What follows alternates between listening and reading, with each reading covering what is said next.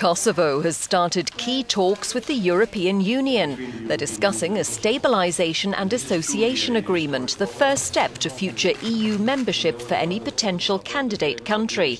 Hashim Thaci, Kosovo's Prime Minister, said it was an historic day and that an irreversible chapter was being opened. It's another landmark move in Kosovo's pursuit of full international acceptance, more than 5 years after it declared independence from Serbia with the backing of the West. Serbia does not accept the secession, but it's bowed to pressure from the EU to cooperate with Kosovo in pursuit of its own membership agenda. In June, Kosovo said 100 countries had recognised its independence. They include the US, but only 23 of the EU's 28 member states.